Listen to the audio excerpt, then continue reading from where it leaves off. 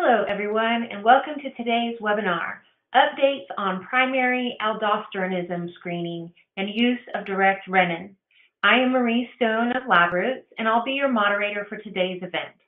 Today's educational web seminar is presented by Laboratories and brought to you by Diasorin. To learn more, visit diasorin.com. We encourage you to participate today by submitting any questions you may have during the presentation. To do so, simply type them into the Ask a Question box and click Send. We'll answer as many questions as we have time for at the end of the presentation. You may also submit any technical issues here as well if you have trouble seeing or hearing the presentation. This webinar is educational and thus offers free continuing education credits. Please click on the Continuing Education window at the bottom of your screen to obtain your credits. I'd like to now welcome our speaker, Dr. Brandy Gunsolus, Pathology Laboratory Utilization Manager, Special Testing Manager, Physician Laboratory Consultant, Director of Specimen Referral, and Adjunct Assistant Professor. Dr. Gunsolus, you may now begin your presentation.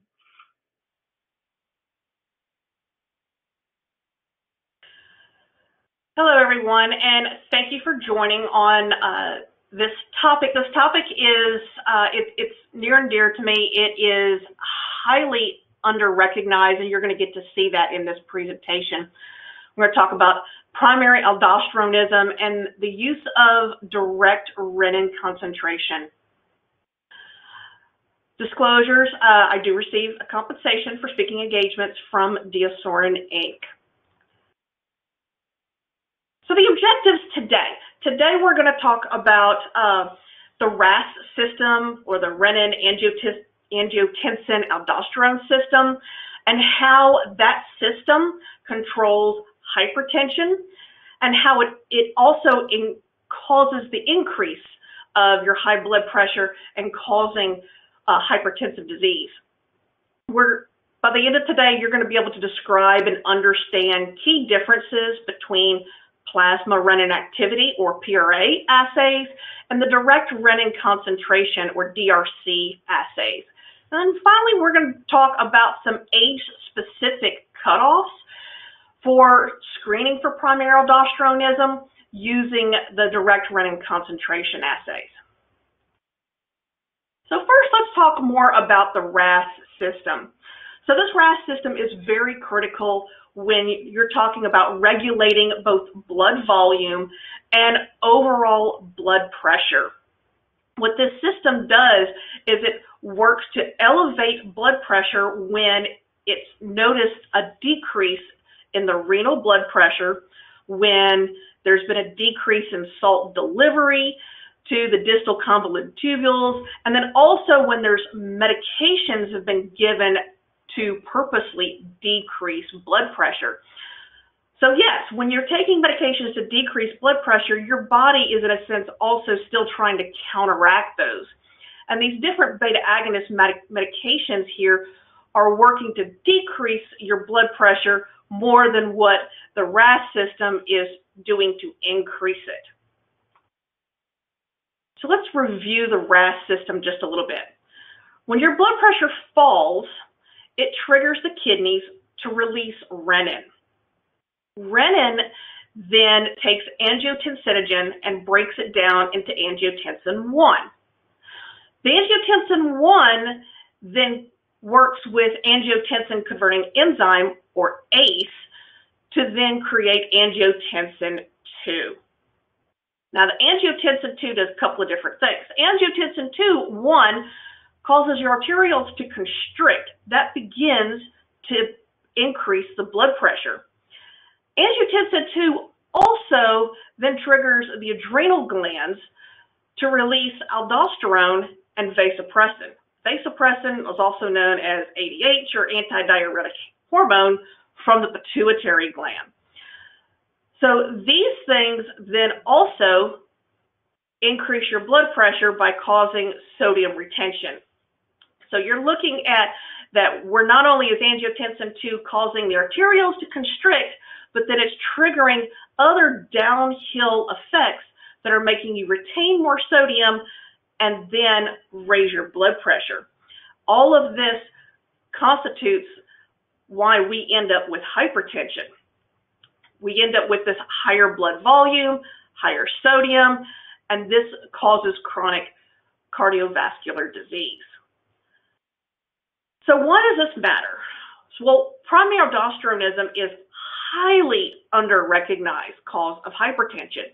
Most people go, I haven't even heard of primary aldosteronism. What in the world is this? Well, the problem is that most medical education, even what we're teaching our med students and physicians, they think that PA is extremely rare, and it's not. It is highly underdiagnosed, and people don't even realize that it exists. In 2006, there was the primary aldosteronism prevalence in hypertensive, or the PAPY study. And this study had a little over 1,100 patients that were recruited, and they identified that 118 of those 1,100 hypertensive patients had primary aldosteronism. So that was a 10.5%. When you're looking at things, 10.5% of your hypertensive patients, that is an insane amount of patients when you extrapolate that to the general population. Now, there were some issues in this study. It was only 1,121 patients. So when you're talking about hypertensive, you really need larger studies to make that kind of extrapolation. And you need to look at it across multiple different cultures as well. But that is still a large number of people. And when you're looking at the types of primary aldosteronism they had, 59% had adrenal hyperplasia and 41% had an aldosteronoma, which is a tumor form. Other studies report a prevalence in the hypertensive populations anywhere from 3 to as high as 32% of all hypertensive patients. Now, there is a big problem with the research that's going on in primary aldosteronism, and that's because they're very small. This 1,100 patient study is actually one of the larger ones that's been done out there.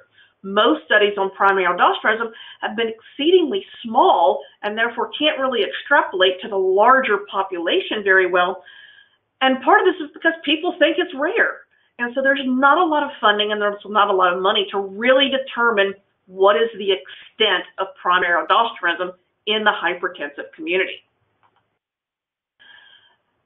So since it's under-recognized, it's also commonly missed. There was a cohort of 4,660 patients with resistant hypertension, and only 2.1% were even screened for primary aldosteronism. So if you're looking at between 3% and as much as 32% potentially have it, but only 2% are being screened, you have a very large segment of the population that has an undiagnosed condition that can be treated.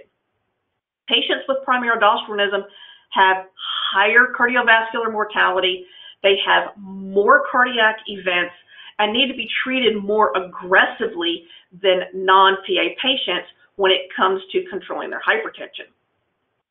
The Primary Aldosterone Foundation, which is a patient-driven foundation regarding primary aldosteronism, they have a current estimate of about 3.3% of all hypertensive patients have PA. Well, 3.3% doesn't sound like a lot. But if you look at the entire population of the United States, all of those states that are in red, that would equal 3.3% of the population of the United States. So that is 6 states' population would be misdiagnosed. That amount of people, you're talking about an insane amount of people that is being misdiagnosed as just regular hypertensive patients. Now, you think about what happens when a patient presents to their physician with hypertension. They get screened with a blood pressure cuff. Oh, you have hypertension. So what do? Well, we're just going to throw you some medication and let's see how it does. And they're not even taking the next step to screen for primary aldosteronism, which is a very different treatment. So what are the different forms of PA? Well, there's two most common forms. About 60% of patients are going to fall into this bilateral adrenal hyperplasia, or BAH. 35% are going to fall into this tumor-like aldosterone-producing adenoma, which does require surgery to fix. The other 5% are more or less common. You've got this unilateral adrenal hyperplasia, the familial forms, and there are 5 different genetic subtypes of these, adrenocortical carcinoma, and then you've got these ectopic aldosterone-producing tumors, endocrine malignancy type things. So there's many different subsets of PA, but the two most common are your bilateral adrenal hyperplasia and the aldosterone-producing adenomas. So since we're not screening for it, what should physicians really do when they get that blood pressure reading and they're diagnosing their patients with hypertension? Well, before they put them on any medications, they really should be getting an aldosterone and renin concentration, also known as ARC. This is the best way to measure and screen for PA. It's best to do it before starting any therapies, even changing diet. So you don't want your patient to change their diet and go on a sodium restrictive diet, because that can also interfere with all of the testing.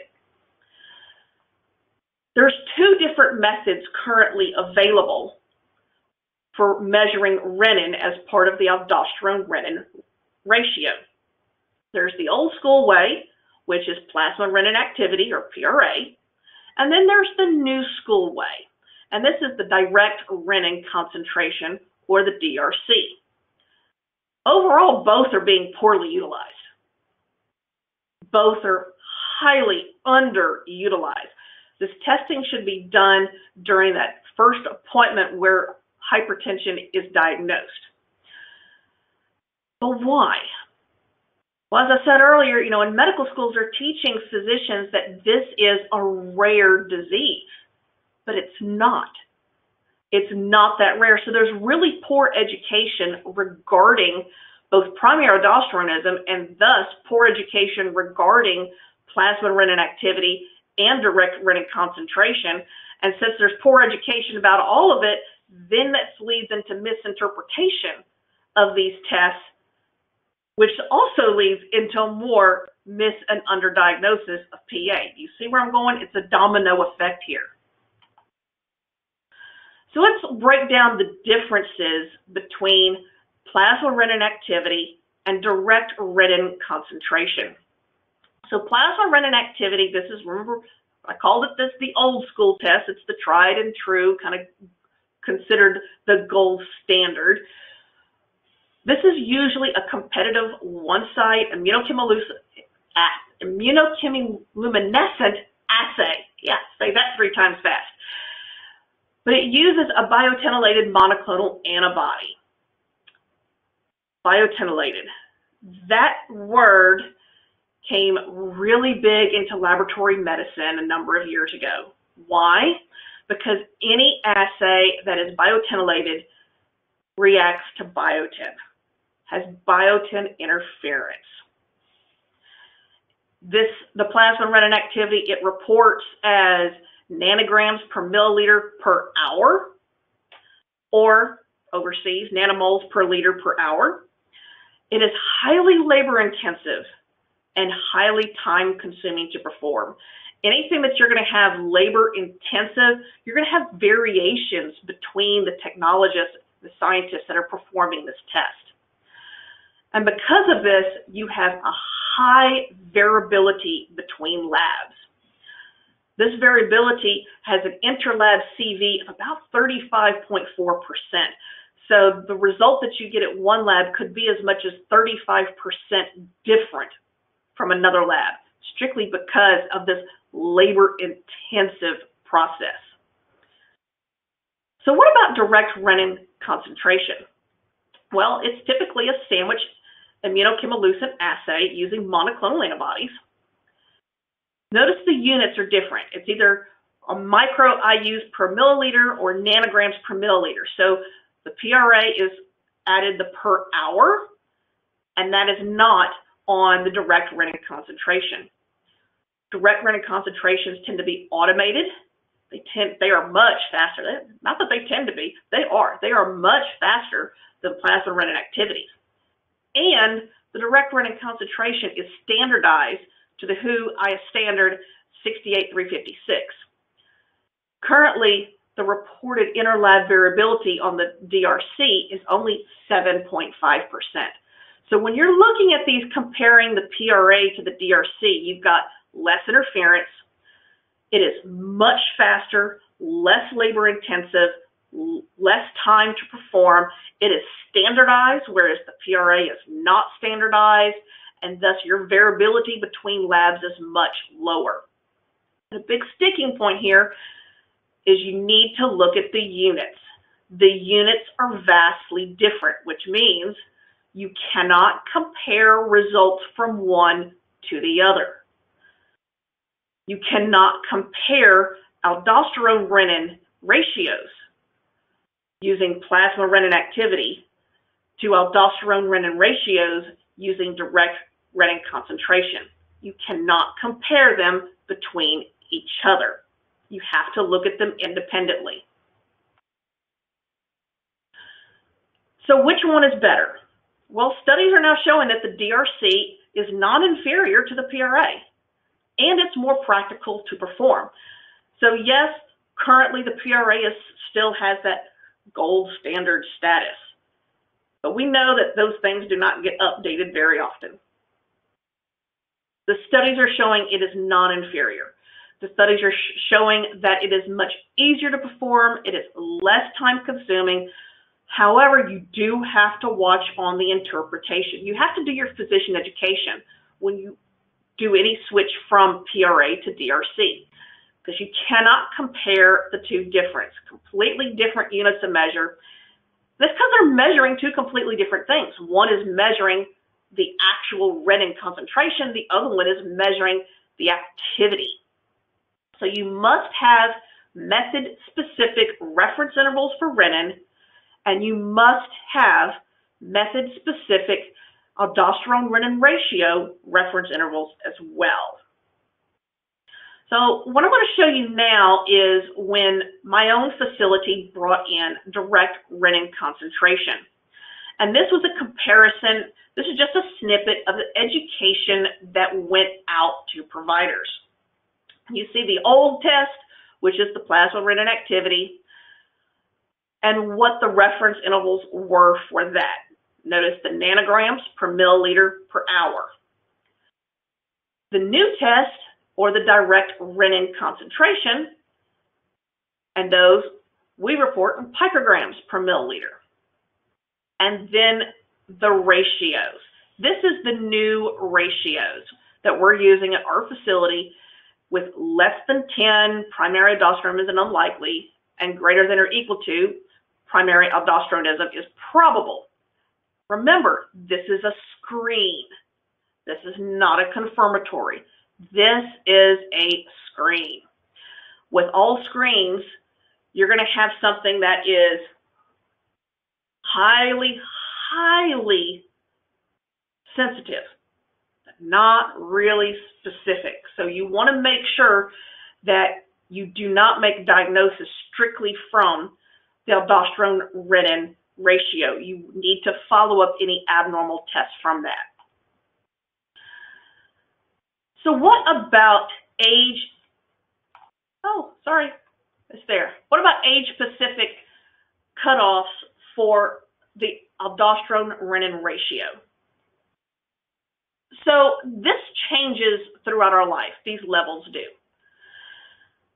And the problem that we've run into is that lower ratio cutoffs are really have high sensitivity and decent specificity in the younger populations.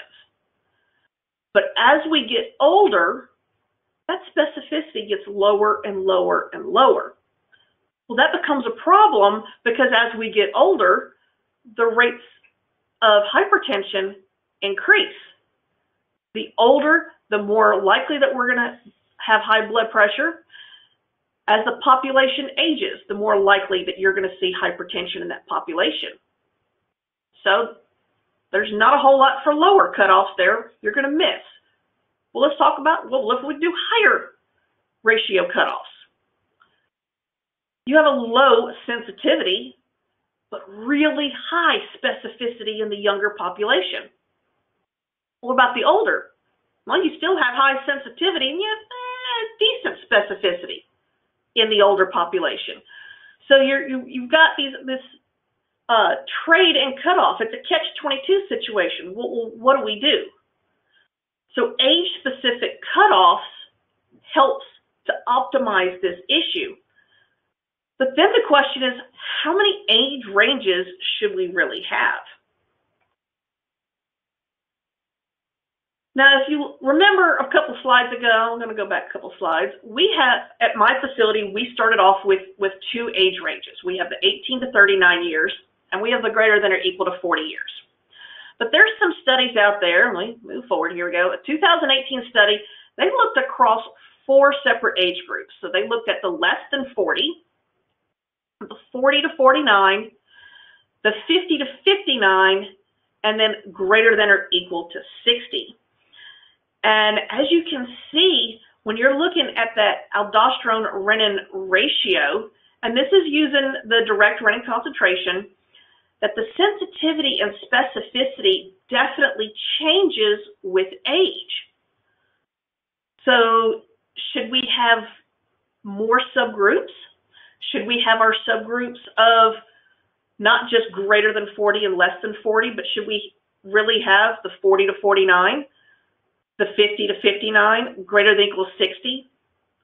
Should we have 60 to 69? Should we have 70 and older?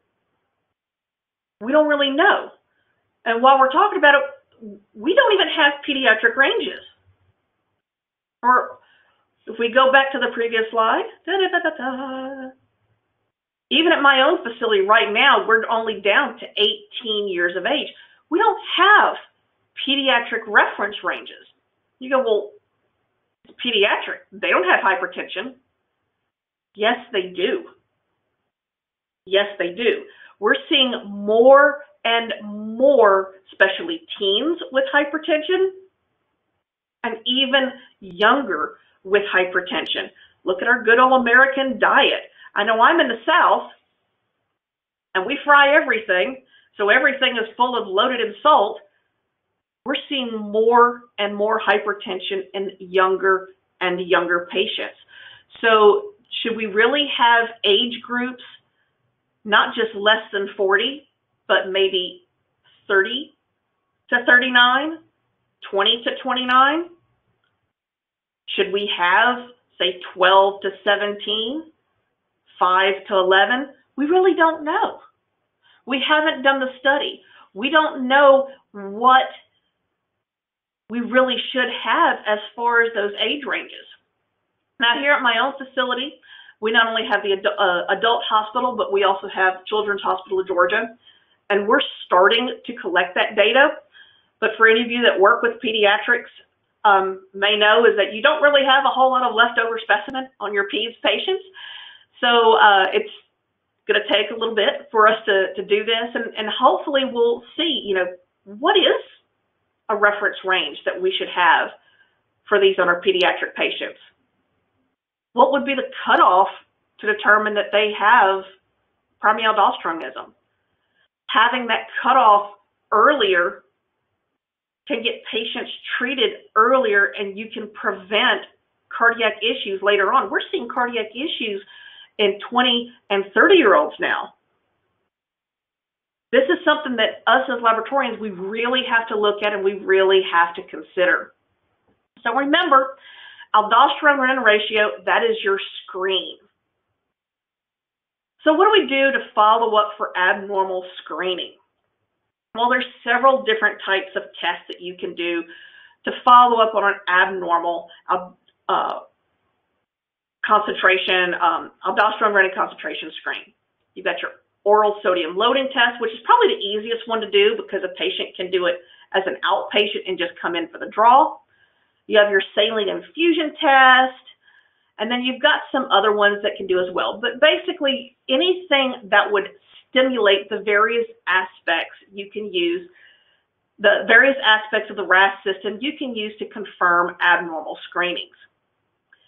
Now, mind you that the confirmatory testing can be skipped, and you can go straight to adrenal imaging, your radiology tests, and diagnostics if the patient's had spontaneous hypokalemia, if that aldosterone is greater than 20 nanograms per deciliter or greater than 550 picomoles per liter, or if the PRA or DRC is practically undetectable. A couple things you do need to look at when you're looking at that last one, the very low and undetectable.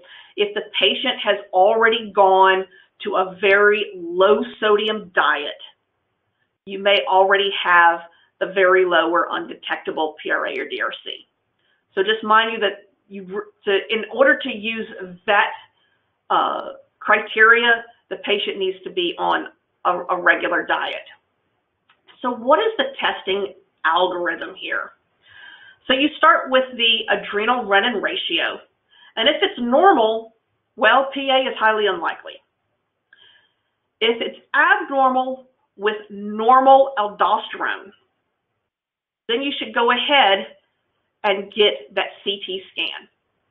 If you've got a unilateral mass, that equals surgery. If you've got a bilateral mass, then you can proceed with bilateral AVS testing, which is really cool. We don't have time to get into it here, but it's testing both the right adrenal vein and the left adrenal vein for both aldosterone and cortisol, and it's a whole lot of more mathematics and statistics, and it's really cool.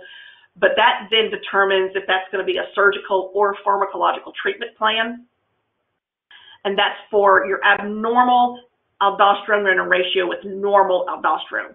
If the aldosterone is elevated, or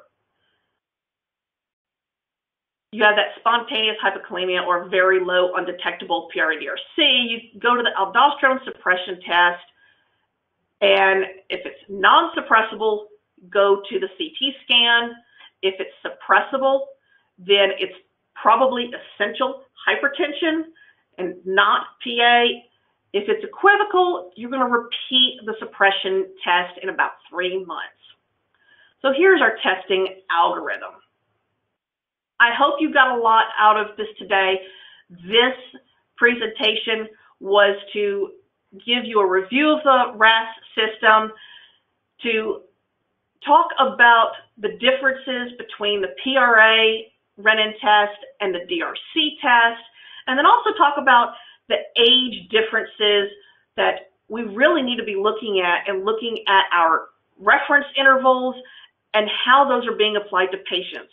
Remember, clinician education is key, regardless of which test you're doing, and you don't want to compare the two values together. So I was told to keep it to about 30 minutes, and we're at 28 and a half. So if you have any questions, I'll take them at this time.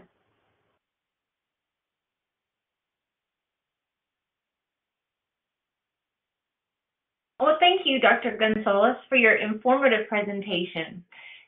We'll now start the live Q&A portion of the webinar. If you have a question you'd like to ask, please do so now. Just click on the Ask a Question box located on the far left of your screen. We'll answer as many of your questions as we have time for. So let's get started. Our first question is, can I use patient samples measured by PRA to evaluate a DRC assay? So the short answer is going to be no. You can, by all means, use it as part of your validation, but you're measuring two completely different things. While they're both fruits, they're not both apples. So yeah, you really need to, when you're validating a DRC assay, you need to measure it against another DRC assay to validate your testing. All right, thank you. Next question. Which physician groups use the ARR to screen for primary aldosteronism? Is this screen typically used by general practitioners or specialists? So unfortunately, it's most commonly used by specialists, which that brings in a whole host of issues. When you get into looking at who's ordering it, the specialists, especially in cardiology and cardiology rarely orders it, more endocrinology than anything else. But what the people who should be ordering this are your primary care providers, your family medicine, your internal medicine, even OBGYN, as a lot of women use their OBGYNs as their primary care. They really should be looking for when they get that first elevated blood pressure and they're going, okay, this looks like you've got hypertension, before they start them on any diet changes or any medication. That is the people who really should be ordering both aldosterone and renin and get the ratio, because once you've started on medication and once you've started on that low sodium diet, you really start running into interpretation issues.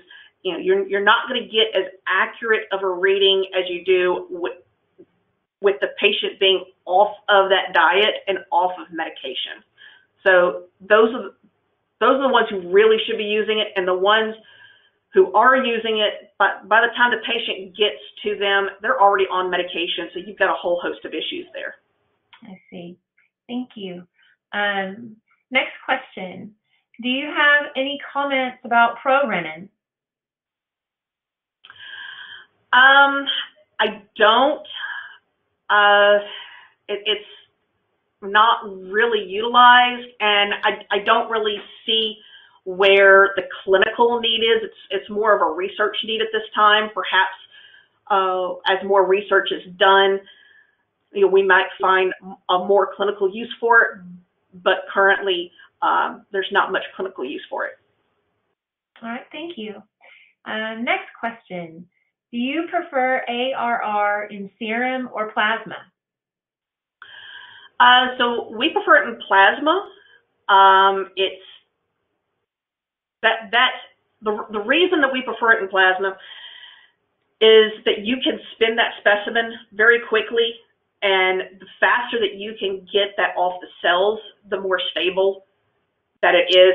Serum, it does have to clot before you can then spin it, and you start having some issues with the testing when you're looking at that serum. The quicker you can get that plasma off of the red cells, the better your results are going to be. Okay. Next question.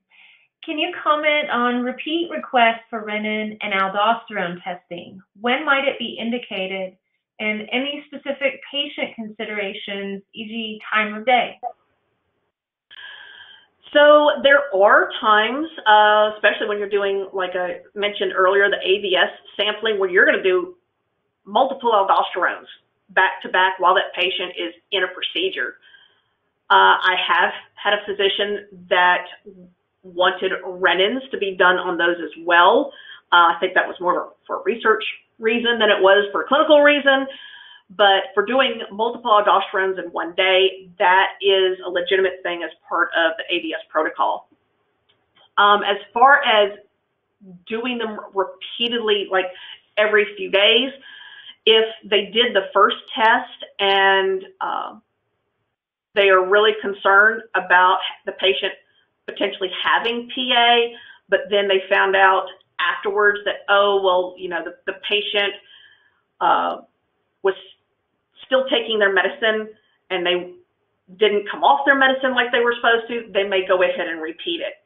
If the patient was on a low sodium diet and they didn't know that before, they may go ahead and repeat it. And then if you have someone who's kind of borderline and they're not really sure, they may repeat it, after a few months to see if there is a change. So there are some indications for repeating the testing. All right, thank you. Next question. Can plasma renin activity assays be standardized the way that direct renin concentration assays can? So the short answer to that is no. It would be very difficult to standardize plasma renin activity simply because it is so labor intensive. Standardized assays, the way that they could get them standardized is you eliminate as much of the variables as you possibly can. And right now, the way that those plasma renin activity assays, the way that they're performed, you simply can't. In order to get that CV has got to come down to even be able to try to standardize plasma renin activity. So for that reason, the DRC is more favorable. You've got, not only is it standardized, you have less interlab variability, and because it is so much easier and can be automated, you can bring it much closer to the patient. You can actually have it in your local labs instead of it only being a referral lab. And by getting those results back much faster, you can get patients treated much quicker as well. All right, great. Thank you. It looks like we have one more question. And I encourage the audience, if you have any questions, please submit them. We'll ask this question though: is it possible for antihypertensive therapies to interfere with the ARR? And if so, what should be done about it? So yes, antihypertensive therapies do interfere with the ARR, both the aldosterone and the renin. There's a couple of things. One, like I've said before, you want to test before starting therapy. However, if you've got a patient that has already started therapy, you need to look at two options. One is that you take them off of therapy for at least 7 days before doing the test. That's really a consideration that the clinician needs to make on a case-by-case basis and not do blanketly across patients. If you have patients who have severely uncontrolled hypertension and they would jump up into, 200 over 120, taking them off of their antihypertensives is not an option. The risk for that is too high. In those cases when you cannot take the patient off of their antihypertensives, really the best thing is to bypass the screen and go straight to doing a stimulation test and looking for it that way. Those are really your biggest options there, and it's really on a case-by-case basis. The clinician really needs to look at their patient and look to see, is it safe for me to take them off for 7 days to see if I can do this, or can we put them through a much more time-consuming and troublesome test of doing a stimulation test. Yeah, it's going to be up to the clinician on a case-by-case basis. All right. Well, thank you, Dr. Gunsolus. Do you have any final comments for our audience? Sure. So, as I did mention during the Q&A, the DRC is a test that can be automated. It can be done in your local labs. So, if there's any lab managers that are on here or lab directors, I would highly suggest that you look into those options. You can, look and see what manufacturers do have that test available to bring in. Here at my facility, we have brought in both aldosterone and direct renin concentration, and we have an adrenal center here on site. There's only about 5 adrenal centers that are across the U.S., which means patients have to travel long distances in order to get that treatment. The more facilities that are able to bring this testing in-house, the more facilities are going to be able to open up their own adrenal centers so that patients can get the treatments that they need. All right, great. And last minute, we have one more question. I gather most patients do not have low potassium. Do you have any comments on this? So that's really going to be in specific areas. I know in my own area here in Augusta, Georgia, we actually see a lot of hypokalemia. It could be borderline, but that's really going to be kind of area dependent, and you're going to have to look and develop your own reference intervals with your own patient population in those aspects. All right. Well, thank you again, Dr. Gunsolus, for your time today and your important research. We would also like to thank LabRoots and our sponsor, DiaSorin, for underwriting today's educational webcast. Before we go, I'd like to thank the audience for joining us today and for their interesting questions. Questions we did not have time for today and those submitted during the on-demand period will be addressed by the speaker via the contact information you provided at the time of registration. This webcast can be viewed on demand. LabRoots will alert you via email when it's available for replay. We encourage you to share that email with your colleagues who may have missed today's live event. Until next time, goodbye.